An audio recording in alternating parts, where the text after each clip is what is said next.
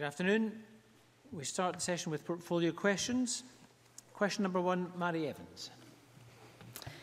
To ask the Scottish Government how its reform of school governance will contribute to closing the attainment gap between pupils from the poorest and wealthiest backgrounds. Cabinet Secretary John Swinney. Presiding Officer, the defining mission of this Government is to close the attainment gap. We believe decisions about children's learning and school life should be decided at school level. We want to empower teachers, parents, children and communities to drive important improvement in education, and we will oversee the biggest devolution of powers to our schools. It is right that we consider the role that every part of our education system plays to support the crucial interaction between teacher and child, and question whether how we are currently organised supports educational improvement. We know that it is the quality of teaching and excellent school leadership that will close the gap in attainment. Mary Evans. Thank you. Can the Cabinet Secretary explain how the removal of the unit assessments at National 5 and higher level will further contribute to the work in terms of closing the attainment gap, and then further account for how the reduction of these internal assessments will be quality assured to ensure that teachers continue to monitor and track pupil progress appropriately? Cabinet Secretary. Presiding Officer, I've listened very carefully to the arguments and points around the presence of unit assessments, which are of course applied to the new qualifications by agreement across the education system. The changes that I've announced to National 5 and higher, which I will be putting to the Curriculum for Excellence Management Board tomorrow, are part of a package of measures designed to address unnecessary bureaucracy and, crucially, to liberate teachers to concentrate on teaching and to change the balance between assessment and learning within the education system so that more time is allocated to being able to concentrate on the learning experience. The whole issue of quality assessment is intrinsic to the undertaking of an exercising of teacher judgment within our education system, which is the crucial part of Curriculum for Excellence, and it is important that that principle is made central to the delivery of education within Scotland's schools. Ian Gray. Thank you, Presiding Officer. The Cabinet Secretary's reform of school governance suggests a new funding formula for schools. What guarantee can he give us that no school will see a real terms reduction in their budget as a result? Cabinet Secretary. The purpose of the funding formula is to ensure that we see an effective deployment of resources where resources are required to support attainment within our schools. And I would have thought that's a principle the Labour Party would have supported, given what they have said to Parliament before about the importance of ensuring that there is adequate and effective support to ensure that we close the attainment gap within Scotland's education. The Government, of course, has put proposals to Parliament, which are currently under consideration by Parliament, for the increase of resources to be available to education through the rebanding of the council tax. And I hope the Labour Party are able to support us in that measure to ensure that we can ensure new resources are able to be allocated to Scottish education, which is what I thought the Labour Party believed in. Tavish Scott. Thank you, Presiding Officer. This morning at the Parliament's Education Committee, the Royal Society of Edinburgh suggested that separating the inspectorate from the policy advice that is given by Education Scotland would be an important reform to further education in Scotland. Does the Cabinet Secretary agree? Cabinet Secretary. Well, Mr Scott has raised that issue before, and I'm interested in what the Royal Society of Edinburgh has said at committee this morning.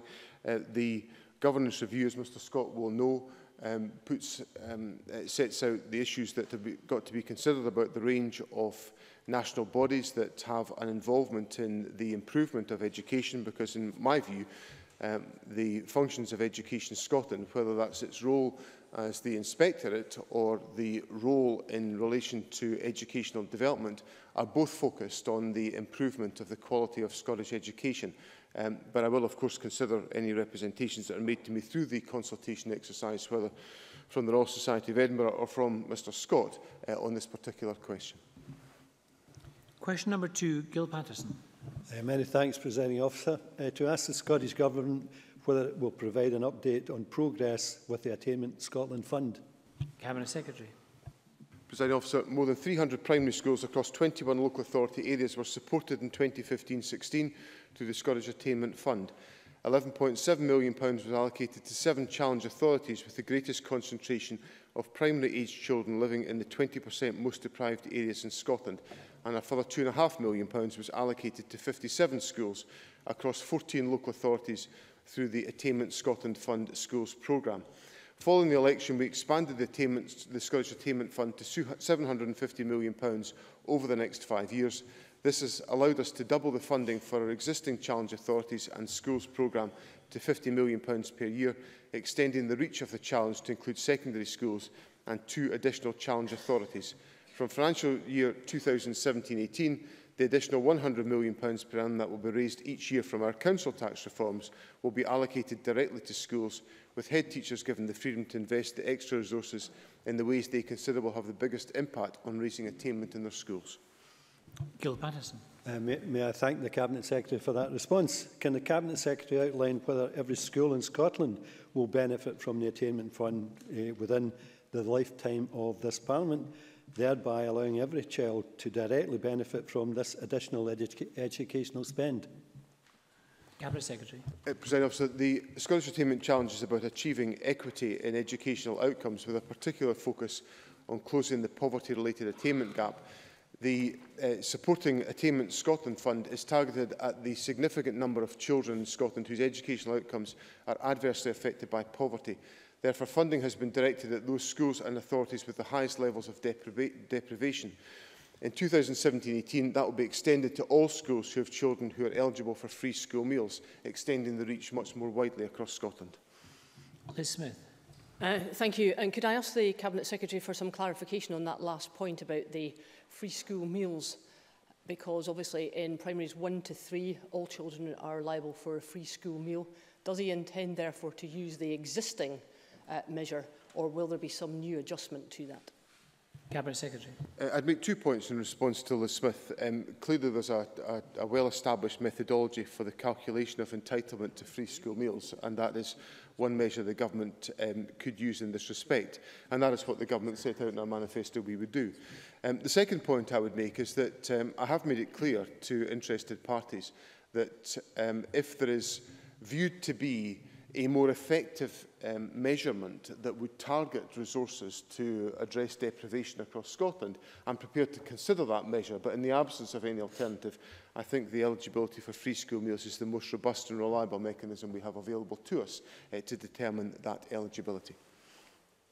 Question number 3, Ivan McKee. To ask the Scottish Government what its position is on making it mandatory to train teachers about inclusive education. Cabinet Secretary. Presiding Officer, the standard for full registration managed by the General Teaching Council for Scotland requires all teachers to show in their day-to-day practice a commitment to social justice, inclusion and caring for and protecting children. The Scottish Government will work with the General Teaching Council for Scotland to provide more support to teachers on equality issues by August 2017. In addition, we will require all new guidance and promoted teachers, and eventually all teachers, to undertake training so that they are confident in tackling prejudice-based bullying in schools. We will also ensure that schools address the important issues that LGBTI young people face, and that teachers have the skills, knowledge and confidence to embed inclusive approaches in their schools. Ivan McKee. I thank the Cabinet Secretary for that response. The Cabinet Secretary will be aware that the Scottish Government's strategy in this area is to issue LGBT inclusive guidance to schools and local authorities, but there is currently no requirement for schools to deliver upon this. There is clear evidence from research conducted by the TIE campaign that this approach leads to a situation whereby some schools are LGBT inclusive and others are not. Can the Scottish Government advise as to whether there are plans to rectify this in order to ensure that all schools are delivering an LGBT inclusive education? Cabinet Secretary. So let me first of all agree wholeheartedly with the aspiration that Mr McKee set out in the latter part of his question, that it is vital that in every school in the country there is an ability and a capability to ensure that LGBTI issues are dealt with properly and effectively, and that any young people who are in any way prejudiced in this respect are supported, and that unacceptable practice is tackled. We address this mainly through the guidance that is available through that's made available to schools. The principal area of this guidance is the relationship, sexual health and parenthood education materials that are made available to school. And the Government, of course, is currently reviewing our national approach to anti-bullying for Scotland's children and young people. We want to make sure that that guidance is relevant and current for all schools within Scotland. And there is wide dialogue being undertaken with LGBTI groups to ensure that the work that is undertaken to review this guidance is effective and that creates the approach with which I wholeheartedly agree with Mr McKee has got to be the case in any school in our country. Ross Thompson. Thank you, Presiding Officer. Research also by the TIE campaign published earlier this month suggested that 90% of LGBT pupils had experienced homophobia and that 42% had attempted to commit suicide. Following on from the questions by Ivan McKee, when mandatory training and guidance can be issued to schools on identifying radicalisation in the classroom, why can't such a similar mechanism for identifying homophobia and bullying in the classroom also be rolled out? Cabinet Secretary. The approach in this respect, as I've set out to Mr McKee, as I set out in answers to a topical question a couple of weeks ago, is to ensure that schools are properly and fully equipped with the trained personnel and the guidance to ensure that these issues can be handled properly. It is intolerable that young people should face bullying of any description in our schools, and it is particularly intolerable that young people should experience any homophobic bullying. And the guidance that the Government issues, the approach that we take in relation to teacher training, is designed to ensure that that is the approach that is taken in all schools in the country. Monica Lennon. Thank you, Presiding Officer. I welcome the commitment to roll out training by August 17, but that's quite a long time away, and we know that only 55% of teachers are aware of the current guidance that is in place. Today, the Time for Inclusive Education campaign has a very simple ask. They're looking for our help. They're asking MSPs to sign the campaign pledge. It takes a couple of seconds to do so on Twitter, and I'm really pleased that across the Chamber a number of MSPs have already done so. Can I ask the Scottish Government if members of the education front bench will be doing the same today? Because I think it would send a very important signal to the TIE campaign and to young people in the classroom. I've put on the record my position in relation to LGBTI issues and any existence of bullying. I will look at the material that Monica Lennon has drawn to my attention today, but let me re-emphasise from the education front bench the Government's absolute determination to ensure that we do everything we can to support young people who are in any way affected by prejudice-based bullying and to ensure that we have the proper support in place in our schools to enable that to be the case. Jeremy Balfour. Thank you, Presiding Officer. Can I thank the Cabinet Secretary for his responses? When he's looking at the guidelines and schemes going forward, would he also look at bullying for disabled people within our schools? There seems to be an underreporting of this particular bullying for the disabled community who are being mainstreamed, and I think there's a concern amongst many disabled groups that this is simply going unreported and teachers are not able at the moment to give the appropriate education for both obvious disability and also hidden disability. Cabinet Secretary. I think the issues that I've covered already in my answer are as relevant in dealing with Mr Balfour's important question as they have been in relation to the issues for the LGBTI community. I said this in my first answer that the Government is intolerant of any bullying, and we must make sure that schools are equipped to support young people who are in any way affected by that, whatever the circumstances or the excuse for the bullying that is put forward. I think I've seen myself in different schools in the country a tremendous empathy and support for young people with disabilities. I think there is some, whilst I don't doubt the existence of concerns that Mr Balfour has raised in Parliament today, I've also seen myself tremendous practice within our schools to support young people with disabilities and to ensure that they are effectively assisted in every way that we can do. But I'll certainly make sure that the guidance that is brought forward is comprehensive, is effective, and it meets the needs of young people who are the victims of bullying, regardless of the excuse that is levelled for that bullying. Question number 4, Gordon MacDonald. To ask the Scottish Government what steps it's taking to help and support students from Scotland who want to study elsewhere in the EU. Minister Shirley-Ann Somerville. Thank you, Presiding Officer. In 2014-15, we launched a pilot project to support Scottish domiciled undergraduates to attend a number of universities in other EU countries. Students taking part do not pay tuition fees and are entitled to apply for the same living cost support as those studying in Scotland. We also provide support for a small number of postgraduate students to study at selected European higher education institutions. The Scottish Government also continues to support the Erasmus Plus programme and the British Council's International Association for the Exchange of Students for Technical Experience programmes.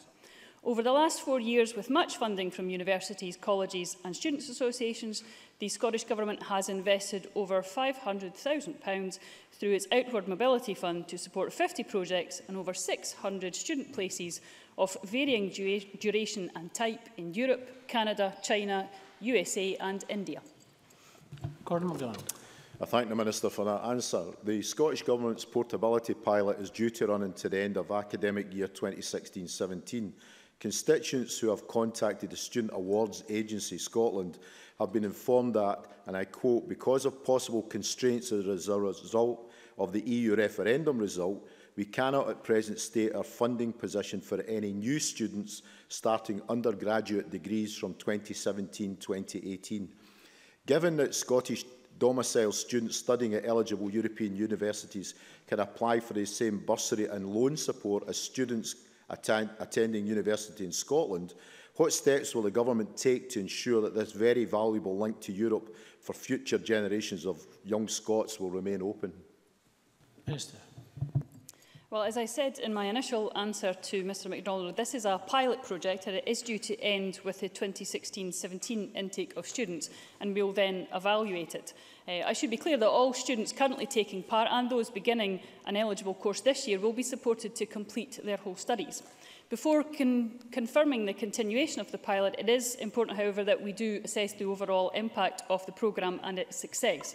As part of this, we will obviously look at the potential impact on Brexit of student mobility in Europe, but the members should be reassured that we will continue to want Scottish students to play their full part in the European Union, to study and to seek benefit from that, wherever that particular programme will be. So he can at least be assured that this government will continue to want the Scottish students to play a full part within the European Union. Tavish Scott. Can I, in pursuing that question, encourage the Minister to address the issue of college students who will be needed more in apprentice skills, because if Brexit happens in the way in which we believe it may happen, then the number of apprentices we need, particularly in the construction industry, is going to become more so. And would you undertake to look into that with the respective colleges so as to ensure that the growth of apprentices continues to happen, so as to meet these skills needs that are very clear in industry across Scotland now? Minister. Tavish Scott raises a very important point about the implications for Brexit, and the requirements for the economies, and the construction sector is of course one of those parts. Apprenticeships have played a very important part in the Scottish Government's commitment to its offerings for young people, and we of course have made a commitment to increase the number of apprenticeships. Construction will play a very, very important that, and I take the point that Tavish Scott has made today on board. Question number 5, Willie Coffey. Thank you. To ask the Scottish Government what action it takes to ensure that there is equality in admissions to university places for people who meet the entrance requirements. Minister. As autonomous institutions, universities are ultimately responsible for their own admissions procedures and decisions. That said, we invest more than £51 million every year to support around 7,000 places targeted on disadvantaged learners and those progressing from college. We have also welcomed the final report of the Commission on Widening Access, which commented extensively on how admissions could be made fairer. We will continue to work closely with the university sector on how best to take forward the implementation of the Commission's recommendations. Willie Coffey. Minister, for that answer. I understand there's little or no centralised data showing where the successful and in particular the unsuccessful applicants come from who actually meet the entrance requirements for courses like medicine, law and dentistry. Is that something the Government will seek to address as it takes forward the attainment agenda to ensure equality of access is achieved. Minister. Well, although data on entrance to university by socio-economic background is available, the Widening Access Commission recognised the need for enhanced data and analysis on access is required. My officials are therefore working with the Scottish Funding Council to deliver the Commission's recommendations for better monitoring of fair access at key stages of the learner journey, including applications, offers and acceptances to universities. So we are working closely with the sector and the Scottish Funding Council to progress the Commission's recommendations on admissions, and I hope that that will address Willie Coffey's concerns on this point. Daniel Johnson. Thank you, Presiding Officer. The final report of the Commission for Widening Access was widely welcomed across this chamber. So with that in mind, could the Minister confirm what steps have been taken to appoint a Commissioner for Fair Access and when we might expect a Commissioner to be imposed? Minister. This was a very important part of the Commission's recommendations, and the Government is very keen to make an appointment on that. It has to be the right appointment. We want somebody that can challenge not just the sector but the Government, so we are looking for someone that will independently scrutinise both ourselves and what's happening out within the wider university sector. We do hope to make an appointment on that soon, but it's important that we can speak to a number of people and continue to do so until we're very sure that we have the right person to not only hold this Government to account, but the rest of the sector as well. Question number 6, Graham Day. Thank you. To ask the Scottish Government what assessment it's made of the implications of Brexit for the college sector. Minister. The Scottish Government is determined to protect our place in Europe and will explore all options to do so. The UK vote to leave the EU presents a period of uncertainty for our education sector, including our colleges. The Scottish Funding Council and other partner bodies, such as Skills Development Scotland, is working to establish the potential impact on the sector in terms of EU funding, EU students and EU staff. And we will also expect agencies to work with the college sector to explore opportunities to continue its relationship with Europe and to seek ways to mitigate the potential impacts at this time of great change. Graham Day. I thank the Minister for that answer. The Minister will be aware from a recent visit there of the success story that is Dundee and Angus College. However, the progress made post-regionalisation now faces being undermined by Brexit, with the college confronted by the loss of £2 million annually in ESF and ERDF funding as a consequence of the UK leaving the EU. Can I ask her if there are any specific steps the Scottish Government can take to try and protect the college sector from the ravages of Brexit? Minister. Well, as the member said, I did very much enjoy my visit to the college during the summer recess and saw firsthand what's going on within the college, both on employability, and had a chance to speak to EU students while I was there. Now, of course, our ability to fully assess the different options will be constrained with regards to Brexit until we start to gain some clarity about what the UK Government is actually seeking to achieve themselves. As I've mentioned to the member, the Scottish Funding Council will work with both colleges and universities to assess the impact, and I will continue to discuss these issues with colleges and universities to ensure that I'm fully appraised of the referendum result and how we can ensure Scotland's colleges and universities remain attractive and enhance their competitiveness in a global education market. Question number 7, Brian Whittle. Thank you, Presiding Officer. To ask the Scottish Government what its position is on whether the provision of physical education and extracurricular activity in schools is encouraging children to lead active and healthy lifestyles. Cabinet Secretary Johnson. Presiding Officer, quality physical education provides young people and children with the fundamental competencies and skills necessary for lifelong participation in sport and physical activity. 98% of primary and secondary pupils across Scotland are now providing, 98% of primary and secondary schools are now providing at least 2 hours or 2 periods of PE a week. This is a key part of our sports strategy for children and young people, giving children and young people a sporting chance in their future life. Brian Whittle. I thank the Cabinet Secretary for that answer. The reality is that there is a decreasing number of opportunities for all youngsters to participate, and that school PE has a very limited time allocated to it and worryingly is being squeezed out of the curriculum more and more.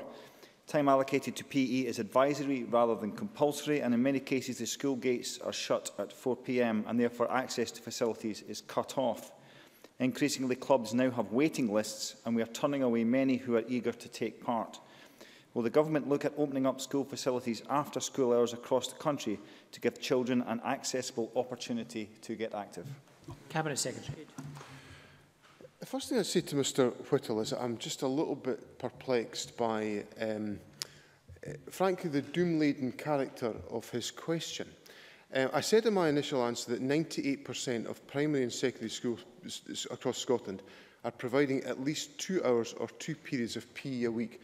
That is a significant improvement on what used to be the position in the country. The second point I would make is that Mr Whittle comes here and complains about the difficulties of school opening hours. Maybe his party's been a great advocate of PFI. PFI arrangements for schools have been one of the significant factors restricting the availability and opening of schools by nature of the restrictions of the contracts. And thirdly, I witness across the country a tremendous amount of voluntary energy and enthusiasm given to encourage our young people to be active and healthy. Nobody obliges the primary school that my son goes to take part in the Daily Mile, but they do, because of the enthusiasm and the energy of teaching staff. So I know Mr Whittle has a lot of interest and enthusiasm for encouraging children to lead active and healthy lifestyles, and I share his aspiration, but I would encourage him to be slightly more positive in expressing the point of view. Bob Doris. Thank you very much, Presiding Officer. Cabinet Secretary, it's in relation to the Daily Mile that my question refers to. Can you give an update on the progress in rolling out the Daily Mile, not just in primary schools and other schools, but also in preschool provision, and whether there could be a benefit in terms of addressing the attainment gap also by getting young people more physically active? Cabinet Secretary. Well, the Government is committed to Scotland becoming the first Daily Mile nation. Since the Cabinet Secretaries for Education and Lifelong Learning and Health and Wellbeing wrote to all head teachers in Scotland in November 2015 to inform them of this initiative, at least 800 primary schools in Scotland, that's 41% of the total number, are now participating in the Daily Mile programme, adapting the basic idea to meet their own circumstances. So I would highlight that point to Mr Doris and to other members, including to Mr Whittle, that in the space of periods since November 2015, 41% of primary schools in Scotland have adopted the Daily Mile or adapted it to their programme, which I think is a welcome indication of progress on physical activity in our schools. Question number 8, Ross Thompson. Ask the Scottish Government what the mechanism will be for distributing monies from the Attainment Scotland Fund to schools. Cabinet Secretary. So during the first 2 years of the Scottish Attainment Challenge, we used the Scottish Index of Multiple Deprivation, which is a long-established set of indicators that shows levels of deprivation in communities across Scotland, to identify the authorities and schools with the greatest concentration of school-aged children living in the 20% most deprived areas in Scotland. This mechanism has been used to allocate funding through our existing challenge authorities and schools programme to more than 300 primary schools and 100 secondary schools across 21 local authorities. We secured a mandate at the recent election to raise an additional £100 million per year through our council tax reforms, specifically for raising educational attainment. Our manifesto proposed that this additional funding should be allocated directly to schools based on eligibility for free school meals from 2017-18. We are engaging with local government representatives in COSLA, the Association of Directors of Education and the Society of Local Authority Chief Executives on the key principles underpinning this additional £100 million, and these discussions will inform the approach to determining eligibility and distribution of the funds. Ross Thompson. I thank the Cabinet Secretary for that answer. Given that the money will be removed from council grants to spend nationally elsewhere, what percentage of this funding will be spent in the North East of Scotland, and can the Cabinet Secretary guarantee that disadvantaged pupils in the region will not lose out? Cabinet Secretary. I'd say two things to Mr Thompson. The first is that all council tax income that is raised in all local authority areas will be retained in those local authority areas. And the second point I would say to Mr Thompson is that the mechanism that I set out in my answer, which is the utilisation of the eligibility for free school meals, is designed to ensure, and that's a development from our existing position of using the Scottish Index of Multiple Deprivation, the free school meals entitlement eligibility is designed to ensure that we reach every young person who is living in poverty and to ensure that they receive the support to which they are entitled, regardless of the part of the country in which they live. Kate Forbes. Thank the Cabinet Secretary for that last answer. Can he provide reassurance to local authorities across Scotland that what they raise in council tax will stay in their local authority area? Cabinet Secretary. Presiding Officer, I'm happy to give that confirmation that all council tax revenue that's raised in all local authority areas will be retained in those local authority areas. That is the principle of local authority taxation, and that is what will continue after the reforms that we've undertaken. Graham Simpson. Thank you. The Cabinet Secretary is saying exactly the same thing as Derek Mackay said last week. It's, yes, it's consistent, but it's slightly misleading.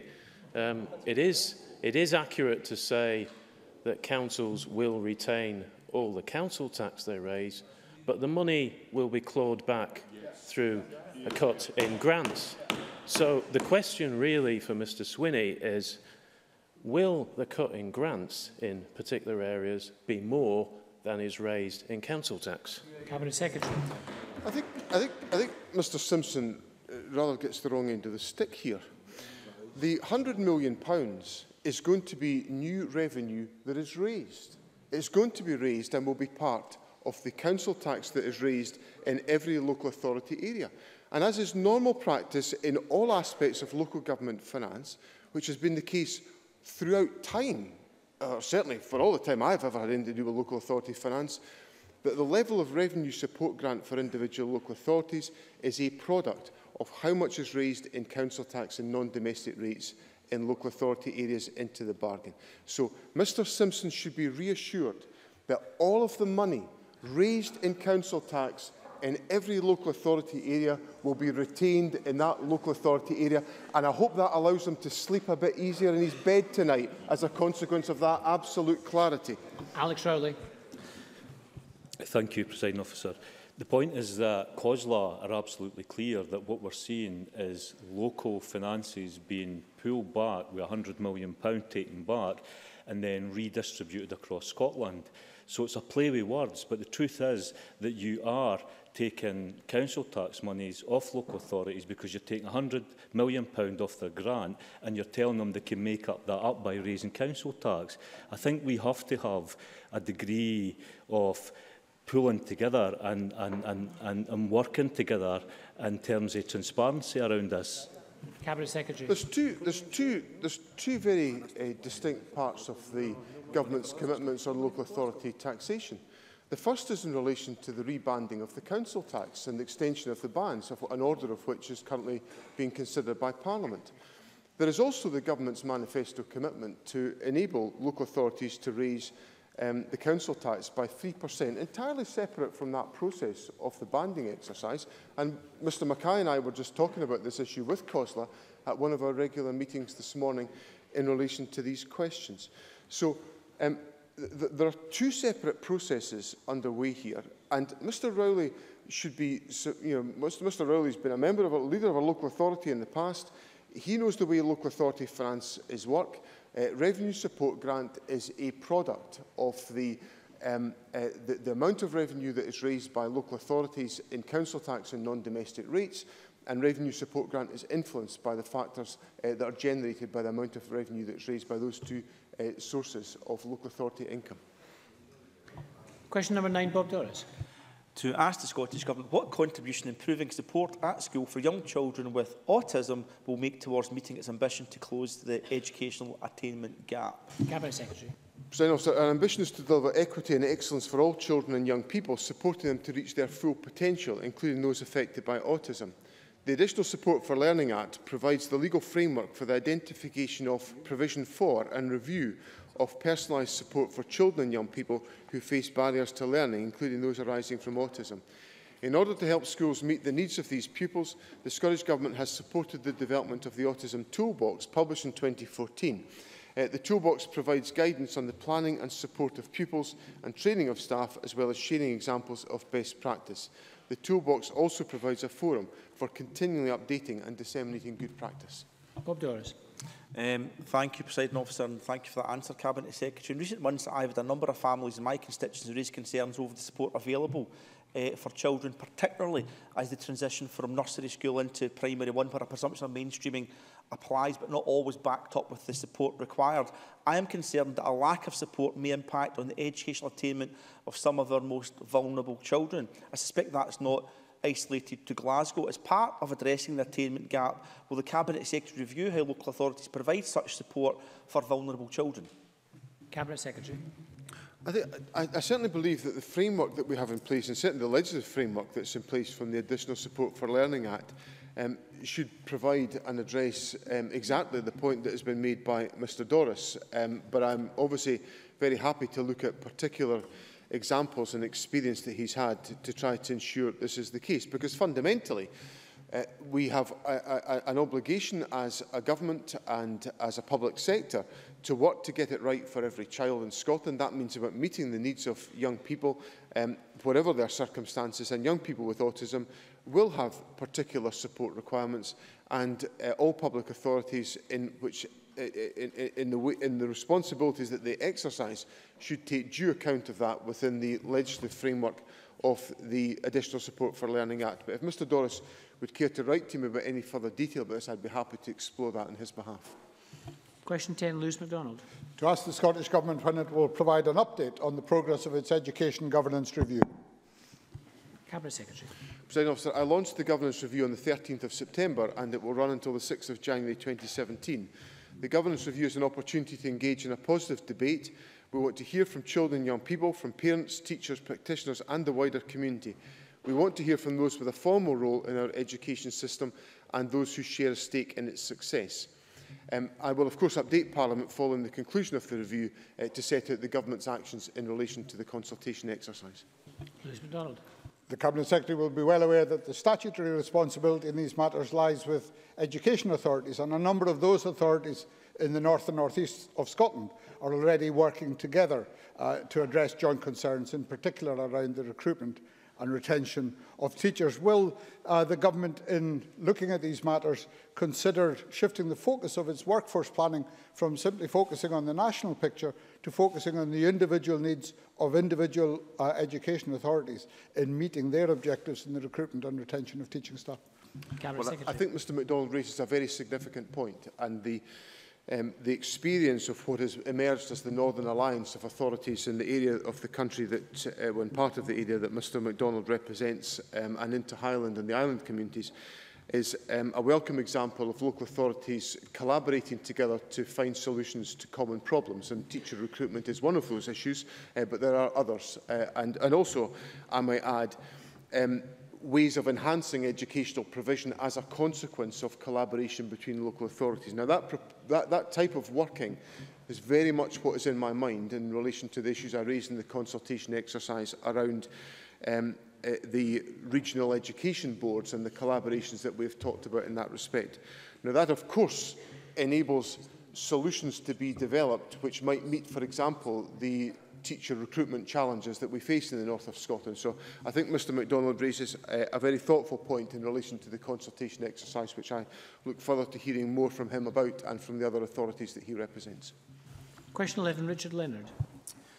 To ask the Scottish Government what recent assessment it has made of the condition of college buildings. Minister Shirley-Anne Somerville.